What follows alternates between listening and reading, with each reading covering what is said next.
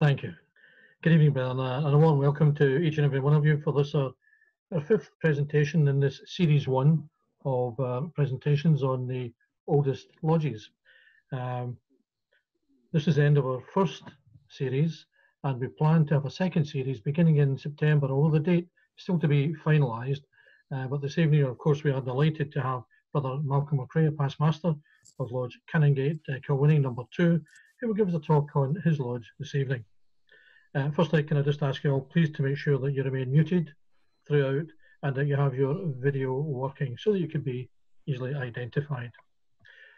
Before we proceed any further, Brian, can I first of all introduce and welcome our Grand Master Mason, Brother Ramsay McGee. He will say a few words later. Of course, a warm welcome to our speaker this evening, Brother Malcolm McRae, and other members of the History and Heritage Group who are with us this evening, Brother Charles Winson, our Secretary, Brother Alistair Henderson, Brother Douglas Nichol, and Brother Gordon Meeke. Can I also add a warm welcome to some other high level, if I can say that, Freemasons. This evening we're delighted to have Brother Anthony Richardson from the Barbados, Royal Archmason. Delighted to have Anthony with us this evening.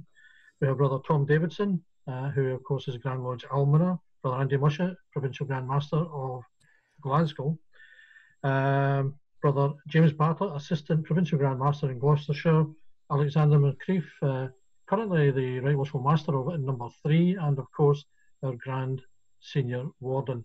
And if I've missed anybody with senior rank, my sincere apologies. Well, I have repeated at all of these meetings the aims and objectives of the History and Heritage Group, so if you've heard it before, I apologise, but I'm going to tell you again anyway. We're a subgroup of the Information and Communications Committee, brethren, and we have a fairly extensive remit to identify, collate, record, preserve and promote the history and culture of the Scottish craft. And again, on behalf of all of the members of the History and Heritage Group, we are absolutely delighted to be involved in such an industrious effort. I would mention very quickly that we do have another History and Heritage project underway at the moment, and I hope you've seen it, the new oral history project, where we're inviting members to develop a short 3 to 4 minute video of how they have perceived themselves and their families and the craft over the past 4 months during lockdown. So if you don't have enough information on it, well, I know that your Lodge Secretary will be able to supply that, as could Brother Charles Winston. So I would commend it to you, Brian. We have quite a number of takers at the moment working on it, and the more the merrier. So please give it some thought, Brian. We would appreciate your involvement. Well, this series one, with series two beginning in September, on the history of our oldest lodges, is designed to remind our audiences that Scotland does have the oldest lodges in the world, underlining the fact that Scotland is the home of Freemasonry. This evening's proceedings, Bernard, of course, are being recorded, and you'll be able to view them tomorrow in a series of Facebook pages, Provincial Grand Lodge pages, etc. So please, if you want to pass it to others who can't join us this evening, please do, and have them enjoy this evening's presentation. I would invite our host at this stage just to make sure that everyone is muted, please. Tonight's presentation, as I've just mentioned, is the history of Canongate Kilwinning No.2, undertaken by the past master, Brother Malcolm McRae.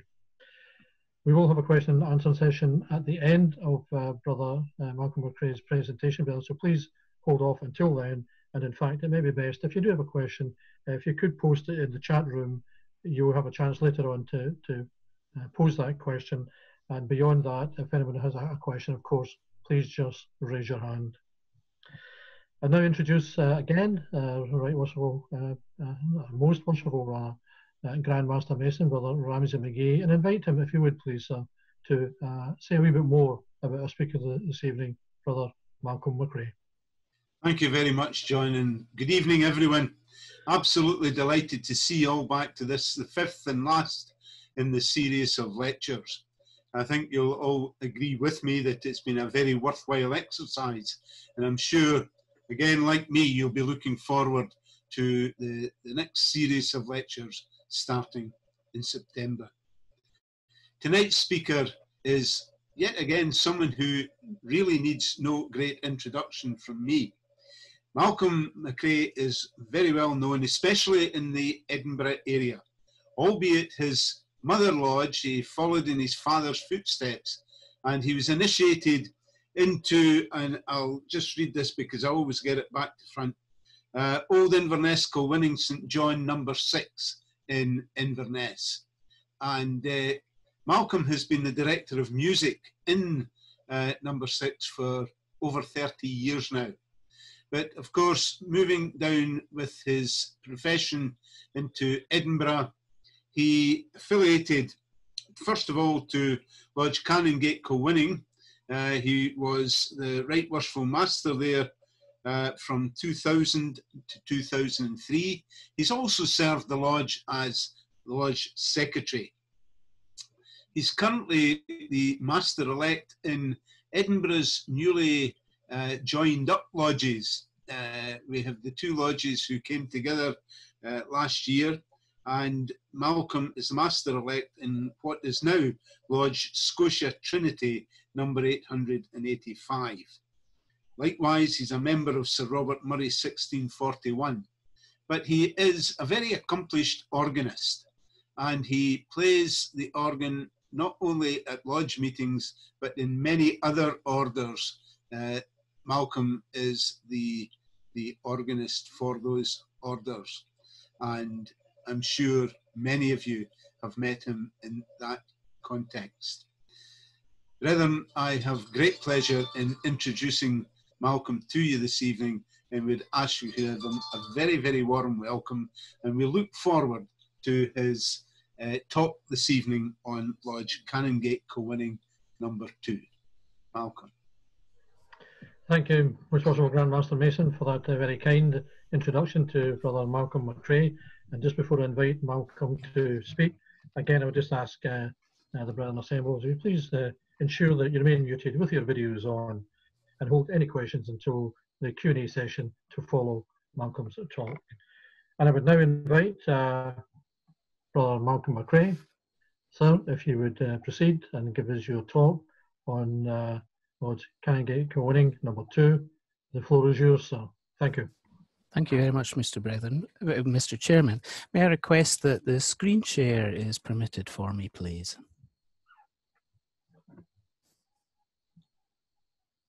And we'll see if we can get something that remotely looks like a PowerPoint presentation.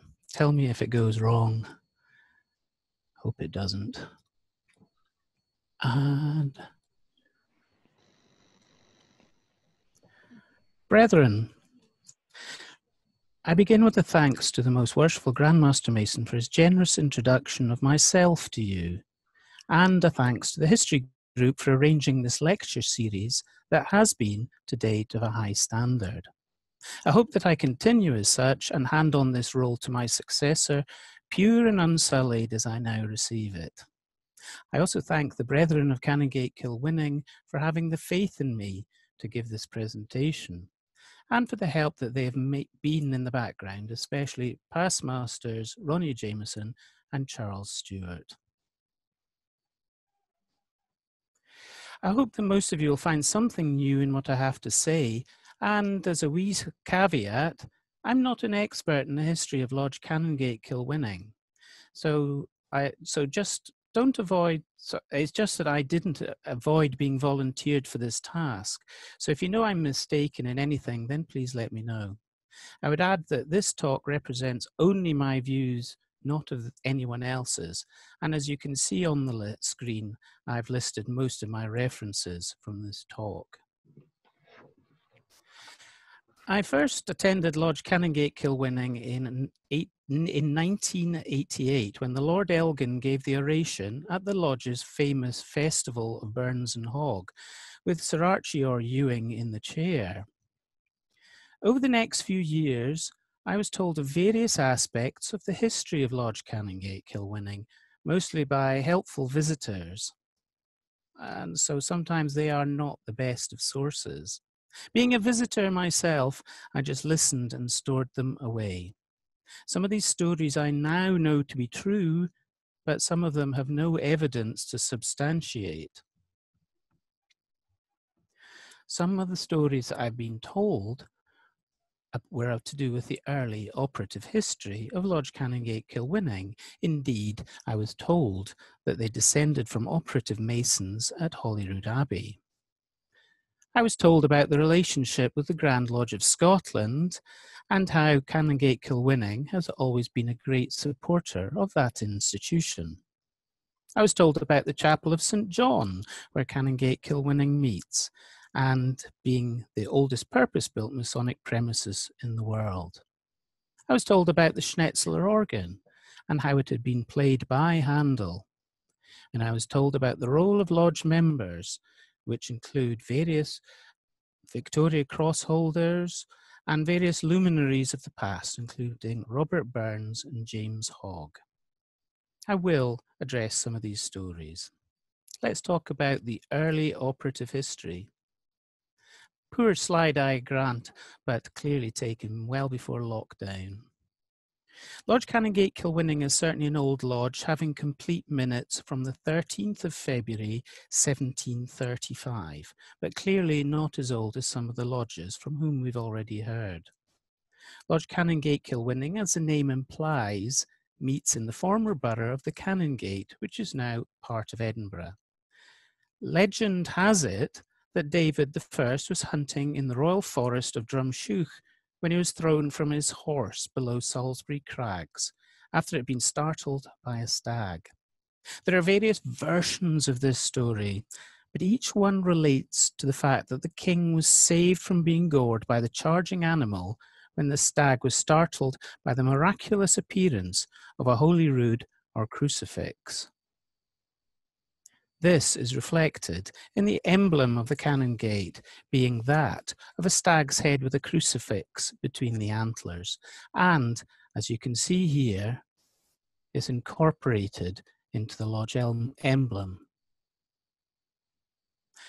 As an act of thanksgiving, David I founded Holyrood Abbey in 1128. The Abbey has been the venue for many high-profile events, including meetings of the Scottish Parliament, various coronations and burials, marriages and births, and indeed, over the 500 years, major building works have taken place at Holyrood, finally culminating in 1633 when there was an extensive remodelling prior to the coronation of Charles I. However, all that remains of the church now is just the nave. Despite the very high profile of Holyrood and the many and extensive building works over 500 years, there is no evidence of any formal connection between Holyrood and Canongate Kilwinning. In previous lectures, mention has been made of the Shaw statutes of 1598 and 1599. And here is a facsimile of part of the first statute taken from the book of Murray Lyon. For those of you who don't know about the Shaw statutes, and forgive me if you know about them, they were written by William Shaw, who was the Master of Works to James VI and General Warden of the Master Stone Masons. The first statute describes a hierarchy of wardens, deacons, and masters. And interesting to note that of those, the warden was the one in charge, and the masters were just the members of the lodge. This structure would ensure that masons did not take on work for which they were not competent to complete, and ensured a lodge warden, i.e. the equivalent of the current master, would be elected by the master masons.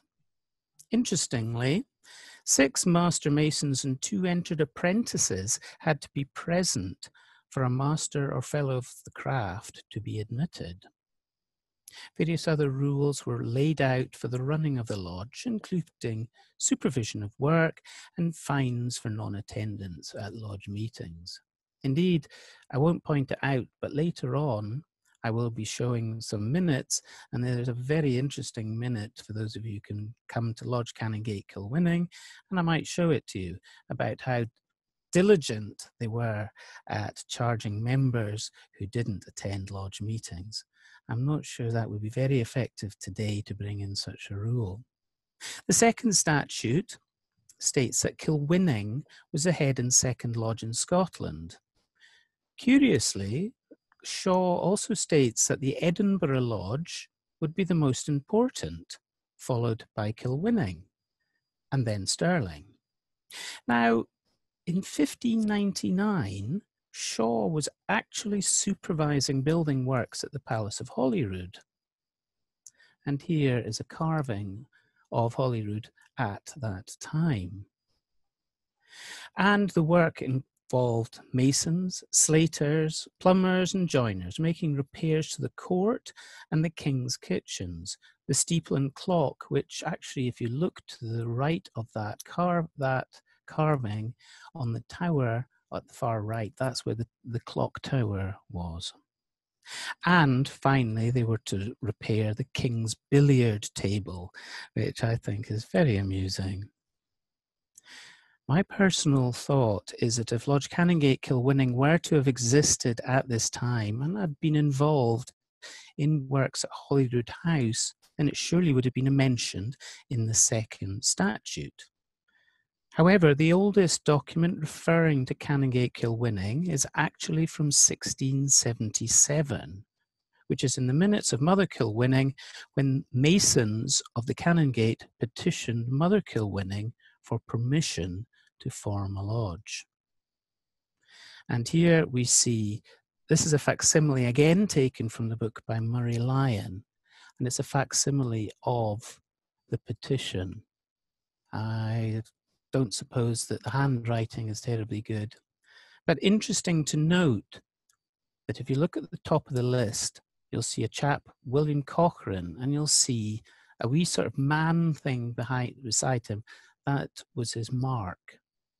Now, if you count up the marks, you'll find there's only 9 marks, but 11 people have signed the letter.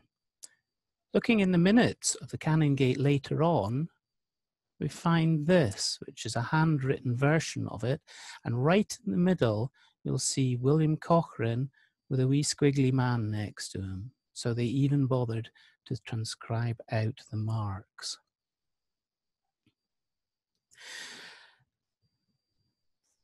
Anyway, so I have a great difficulty with that story that Lodge Canongate Kilwinning directly from operative masons at Holyrood. But let's think about briefly the incorporation and coopers of the Canongate. That's a pretty horrible picture, but it's the skyline of the Canongate Kirk. So I apologise if it's all blurry as it is on my screen. Anyway, it's worth noting that the Canongate was a separate borough outside Edinburgh until 1856. The incorporation of rights and coopers of the Canongate received a seal of cause, or letter of licence, in 1612. In 1636, Edinburgh acquired the feudal superiority of the Canongate in settlement of debt. Edinburgh Council then began choosing the bailies and some of the councillors, but no attempt was to make the craft incorporations of the Canongate directly subordinate to those of Edinburgh. The Canongate masons were listed first amongst the lesser trades in the Canongate incorporation records.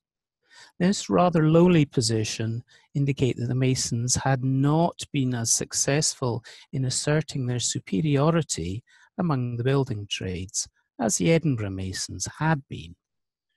The Canongate incorporation acted much like that of Edinburgh, though on a much smaller scale, by regulating the building trades within the borough, and its minutes begin in 1630.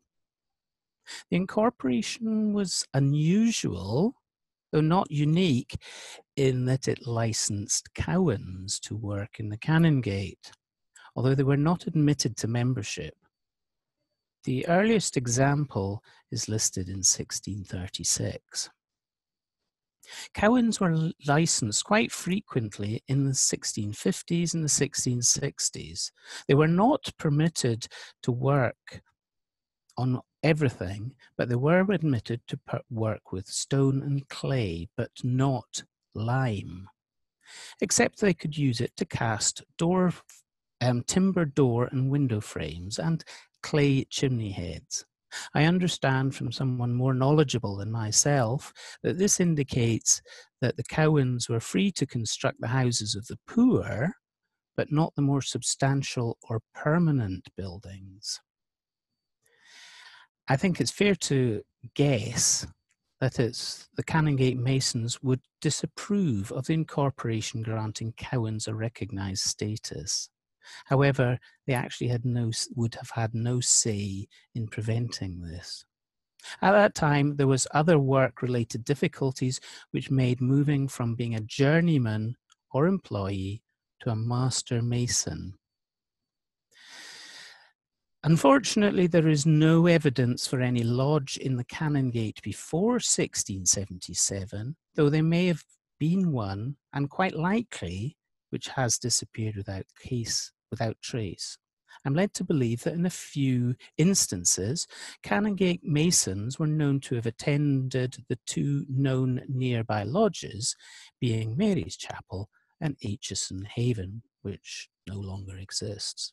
For example, Stevenson in his book tells us that in 1648, John Johnson was admitted to the Canongate Incorporation, but does not appear to be listed as a member of either Mary's Chapel or Aitchison Haven, which could imply that my sentence a few seconds ago, about there being a lodge that has disappeared is maybe true.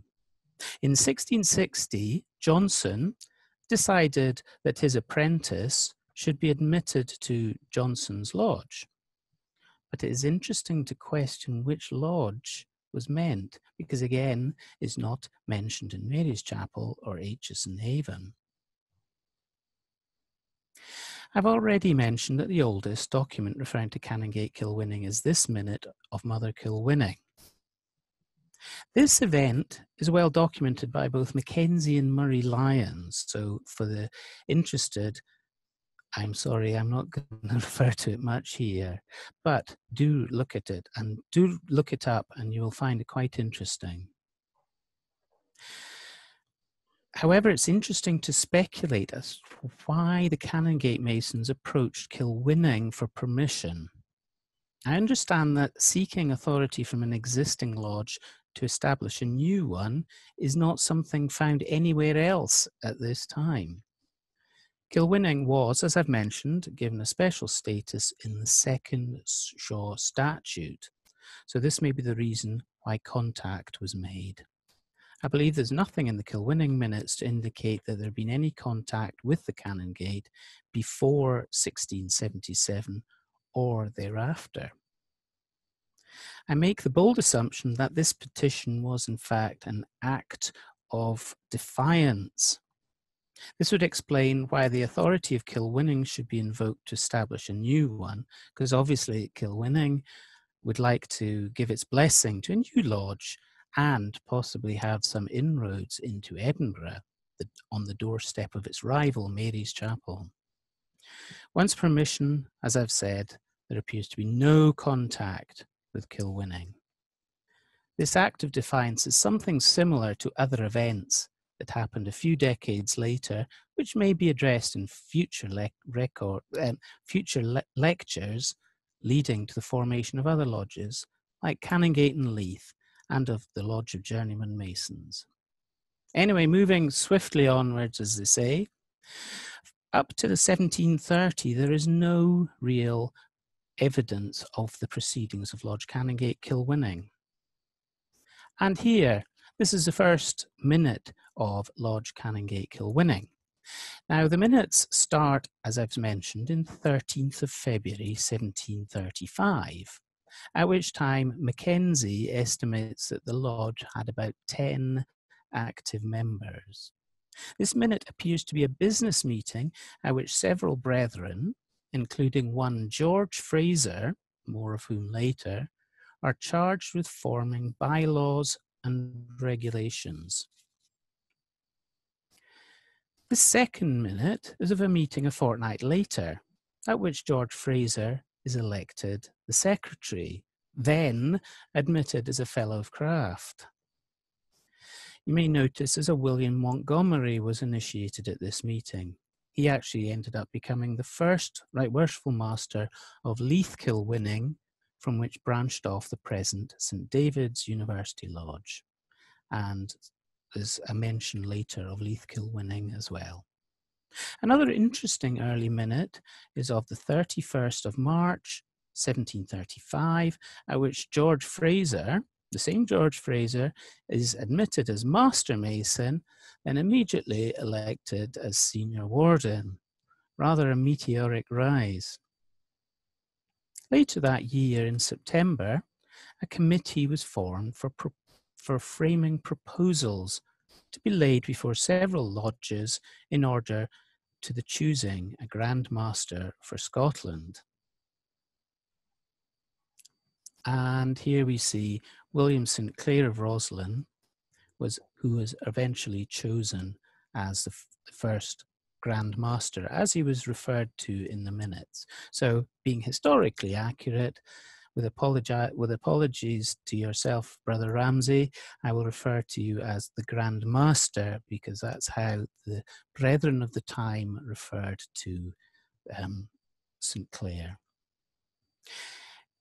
Anyway, so there was a committee formed to decide, and St. Clair of Roslin was chosen. So the next important step was to actually ensure his initiation, which I find quite amusing. On the 15th of October that year, in 1736, delegates from Mary's Chapel, Canongate, Kilwinning, Scots Arms, and Leith Kilwinning met and decided how to actually elect the Grand Master for Scotland. And on the 3rd of November, St. Clair was actually nominated by the Canongate Kilwinning for the office of Grand Master Mason.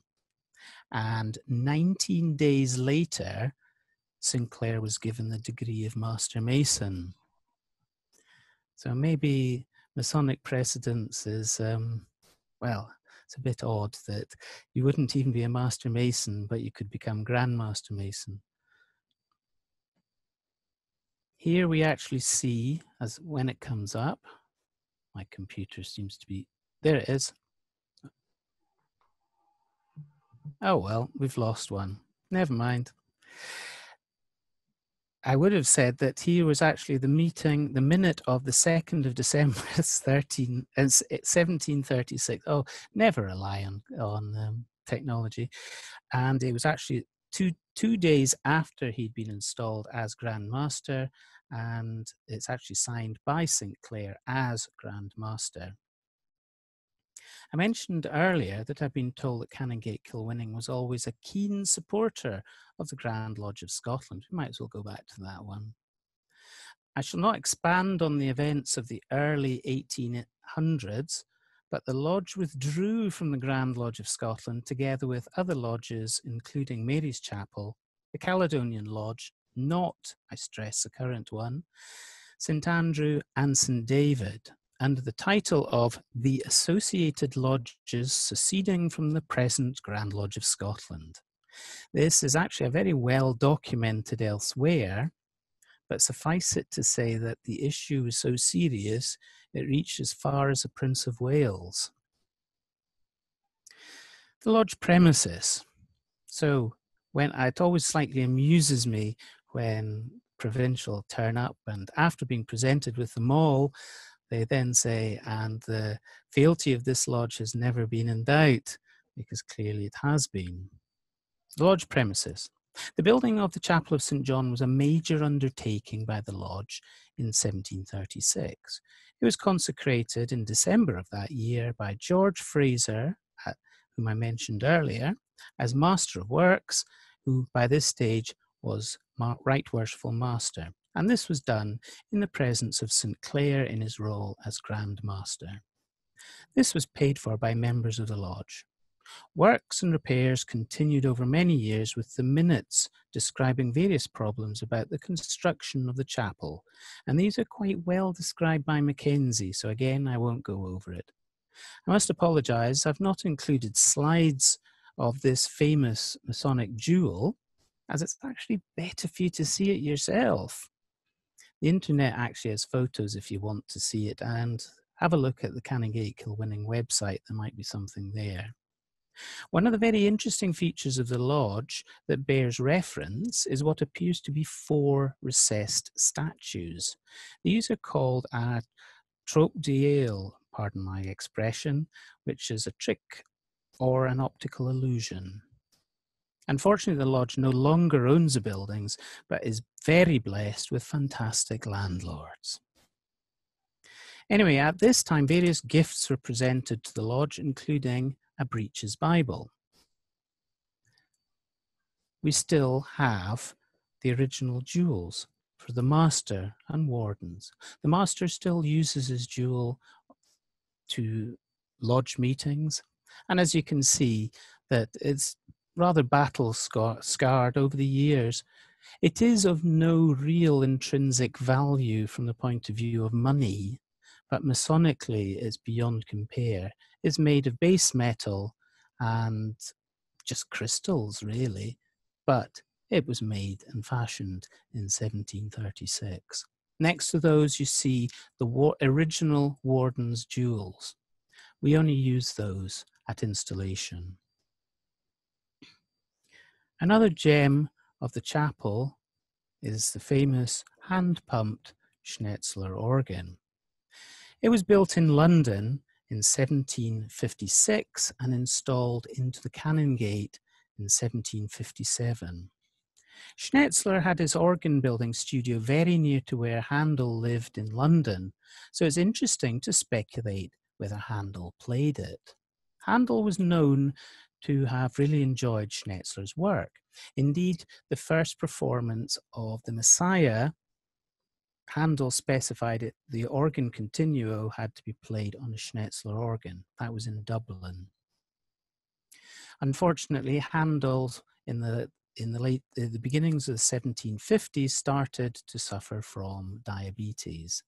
And by 1753, 3 years before this organ was built, he was blind.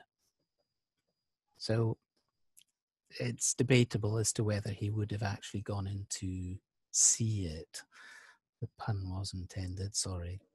Anyway, the lodge roll, as I've mentioned, is blessed with many well-known members, but more especially by the many lesser-known members who've supported the lodge over 350 years.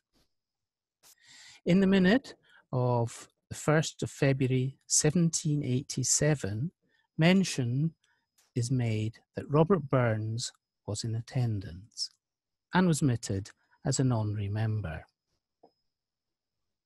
James Hogg, the Ettrick shepherd, went through all of his degrees in one day.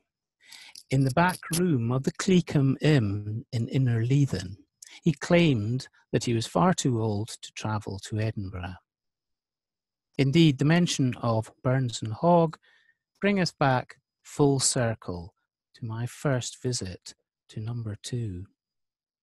I enjoyed my first visit that I made to the Canongate so much that I've hardly been away for over 32 years. I hope that I've given a brief insight into one of the former operative lodges in the craft, and hope that one day you may feel the need to visit Lodge Canongate Kilwinning, when I can regale you with more of my ramblings. I thank you, brethren, all for your attention. Well, thank you, Brother McRae, for that very informative history lesson on Canongate Kilwinning No.2, and for your not so subtle invitation to come and visit your lodge. For those who haven't been to that particular lodge, Canongate Kilwinning No.2, it's a must. It's a beautiful lodge. You must visit. Thank you again, Malcolm. That was excellent. Thoroughly enjoyed your detailed presentation. And I would now invite Brother Charles Watson, sorry, Winston. Sorry, Charles. Charles, do we have any questions for Brother McRae? I don't have any questions currently in the chat room, Mr. Chairman, but I would like to ask, are there any Mason's marks in Holyrood itself?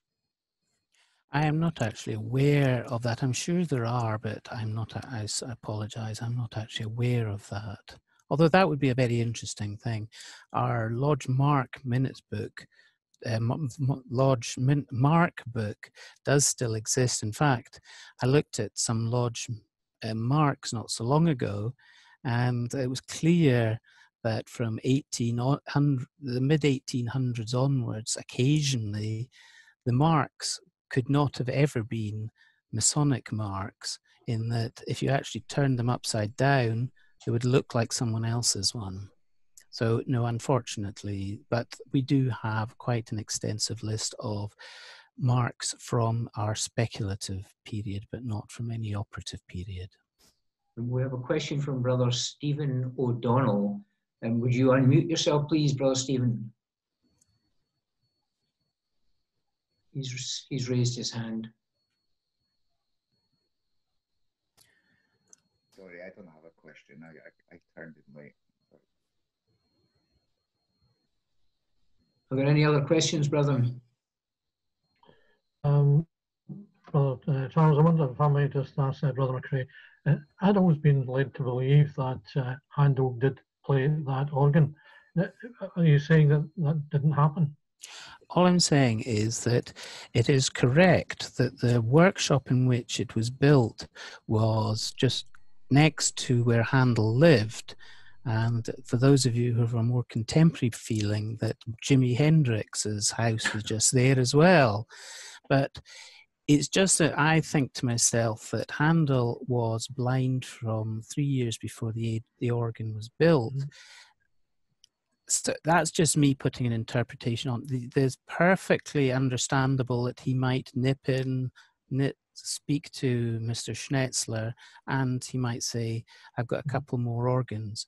What's interesting to note is that at the time that that organ was put in, there was 8 other organs built by Schnetzler of a similar type and size installed around Edinburgh. So he was quite prolific in his building of these organs, but there is no definitive proof that he played it, but it is a possibility. And perhaps if he did play it, it would have been in London, was it? Yes, because the workshop was in London. Yeah. It was then packed into crates and taken from London by sea up to Edinburgh to Leith Docks, from where it was then put on the back of a horse and cart and taken up to the lodge premises.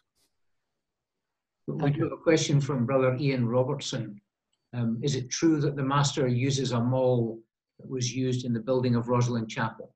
I would say that's certainly one of our, I'm just trying to think of it's certainly one of our legends, one of our stories that we do like to say, in that it was apparently, if I remember correctly, given by William St. Clair, but I'm not sure at the time there was any suggestion that it was actually used at the building of Rosslyn, which would have been, because that was 1444 or thereabouts, so that would have been a good, doing my sums in my head, at least 300 years before that, the building of Canongate, Kilwinning.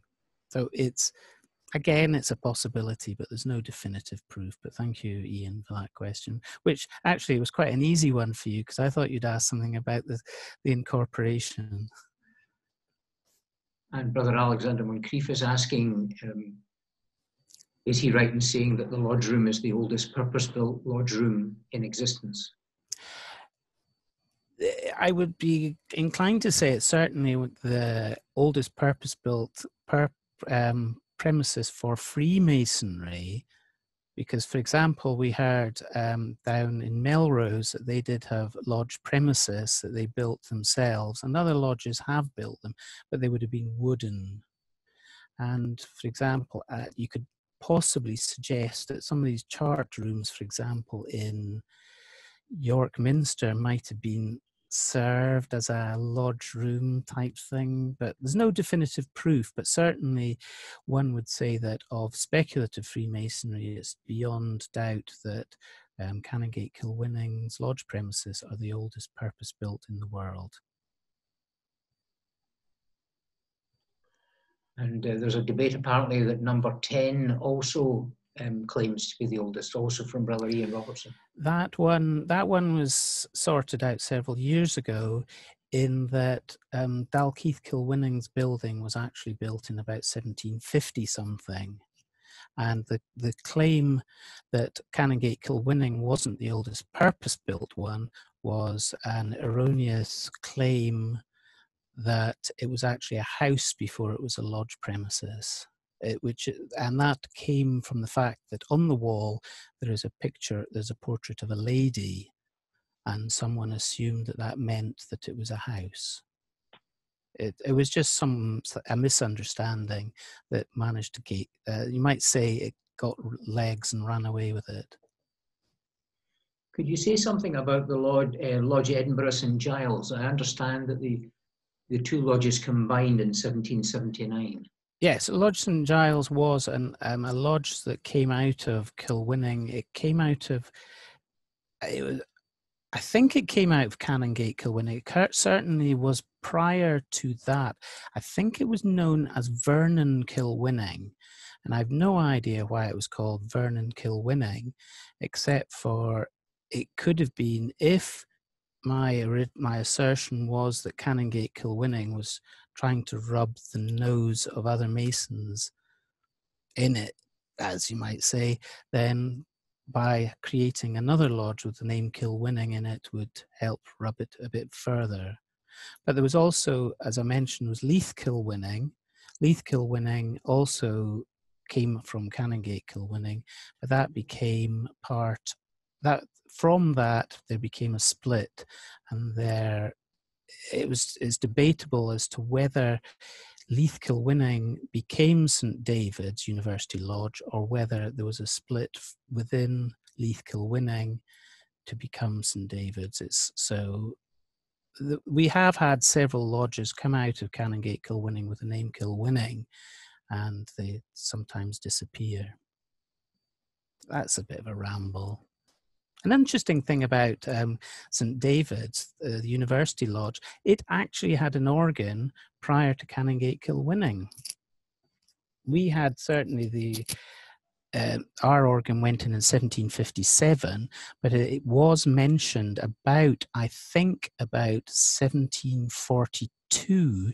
There was mention in the minute of the now St David's University Lodge that they had an organ which could have been a harmonium, where you pump it with your feet.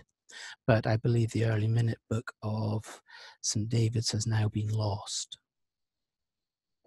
So the references to the early part of St David's comes from other sources, not from the minutes.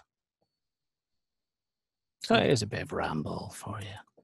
Mr. Chairman, I have no further questions at the moment, unless anyone has any further questions. Okay. Thank you.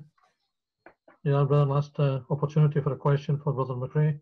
Yes, I have one if you give me a couple of seconds. I was interested, Malcolm, to hear you speak about the fines that were levied in the Mark Book of Aberdeen, the Lodge of Aberdeen. There's a considerable part of the rules spent on fines and how they were raised and who paid them and what the specific amounts were. And the money was used to finance the Festival of St. John once a year. And we have some of the bills for that, and they must have raised a fair amount of money. Was it do you know what they did with the fines? And I don't actually know exactly what they did with the fines, because although the minutes actually do refer to some of the financial transactions, it doesn't mention what was actually done with them.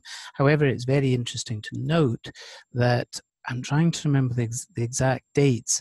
It was fairly soon after the minute started, so this would have been about the 1750s, maybe 1740s, that the monthly subscription was something like one shilling and sixpence. But don't forget, there was the premises was quite expensive. So you would probably find that most of the fines, the fees, went into paying off the debt on the premises.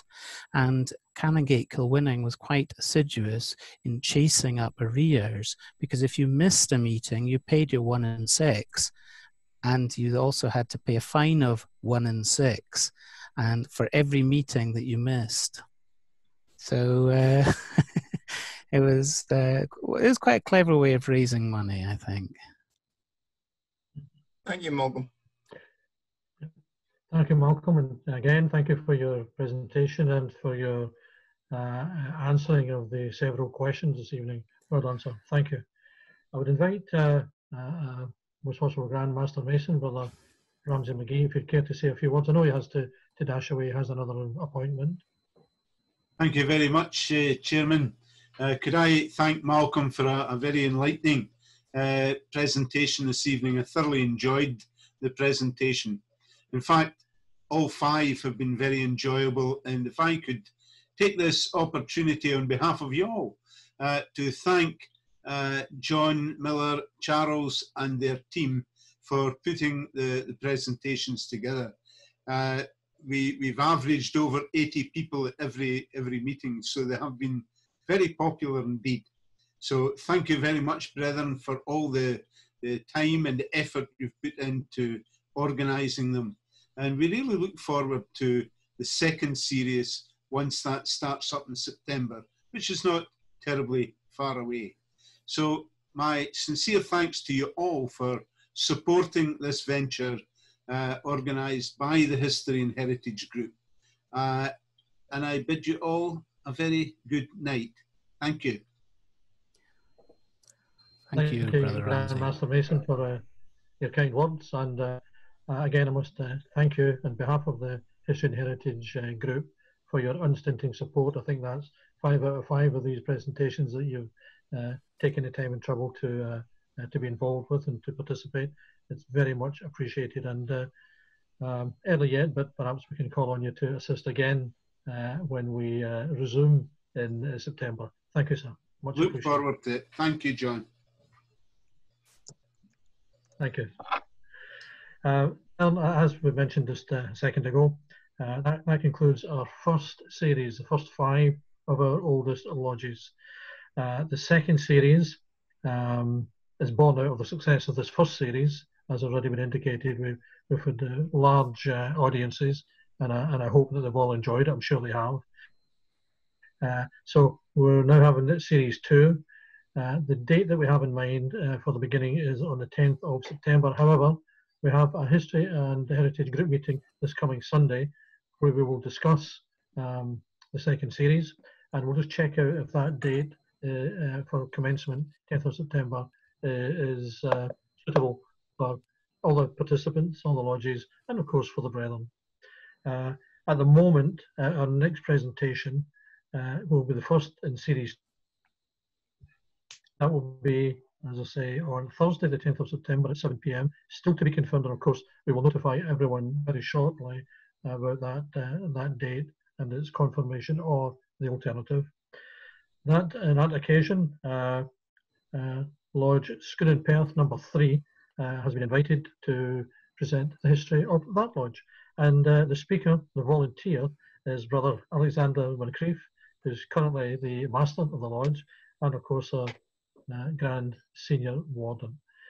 Fuller details on date, etc., will be confirmed as soon as possible, Brian, so that you are kept up to speed on that date as a confirmation, or alternative meeting on Sunday requires a change.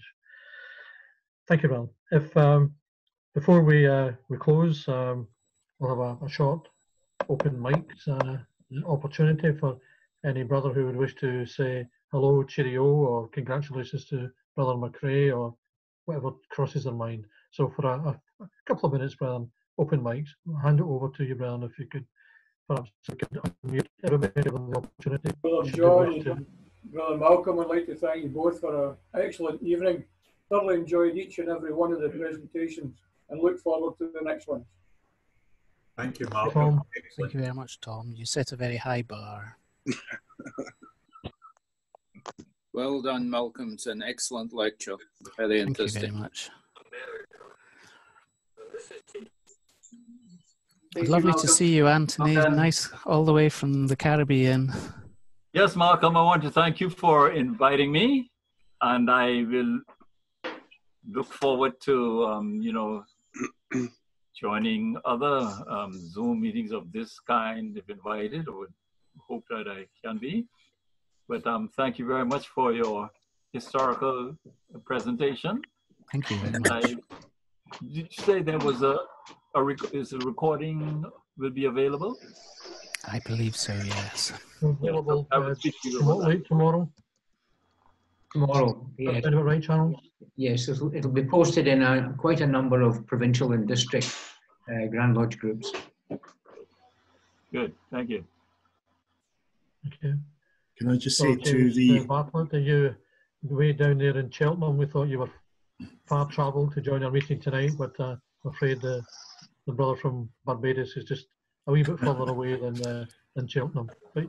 Yes, he certainly is.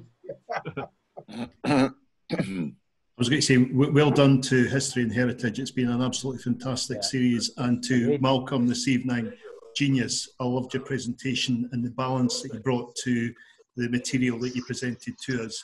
Well done. Thank you. Yeah, no problem. Second. Thank you, Malcolm, for that. Excellent. Well done. Not at all. Glad you enjoyed it. I'm just on a meeting, so. Well done, Malcolm. Well done. Thank you very much.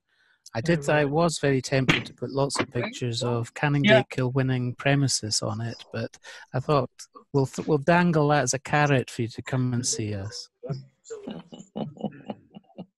Well worth a visit, Brennan. Good old temple. Well done, Mr. Chairman, and to all involved in the history programme. It's been fantastic. I've only managed to catch 3 of them this session, but absolutely first class. So congratulations to all involved, and well done to you tonight, Malcolm. Well, thank you to you, Andy, for digitising our Lodge Minute books, and you saw the benefit of what you did. Thank you very much. Thank you. Thank you for your continued support, Andy. Pleasure. Okay. Thank you very much indeed, Malcolm. And thank you all for allowing an outsider from the English Constitution to be with you at these last meetings. And I hope you'll allow me and Paul to come to the next series. Thank you very much indeed. Just to say thanks very much indeed for an excellent presentation there, and I look forward to the next set in September. Keep up the good work. Thank you very much. Nice to hear Kilwinning here in good droves. We're ganging up. Brother, bring you fraternal greetings from the Grand Lodge of Florida in the US. Thank you for allowing this US Mason, but also a proud Scottish Mason from the District Grand Lodge of the Bahamas, 1838. Ah. Oh, yes. Yes, Joe Curry. Well, you'll know Joe Curry, yes. Malcolm. Know Joe very well. Hello, Malcolm. Hello. It's Terry here. Nice to see you, Terry. I was just waiting on a few tunes off you at the end. Well, I thought I'm saving up all my wrong notes for real lodge meetings. Well done. Welcome, and I look forward to taking up your very kind invitation to Lodge number 2. Oh yes, please do, Alex. It'll be a joy to see you down here. Thank you. It's great to be here.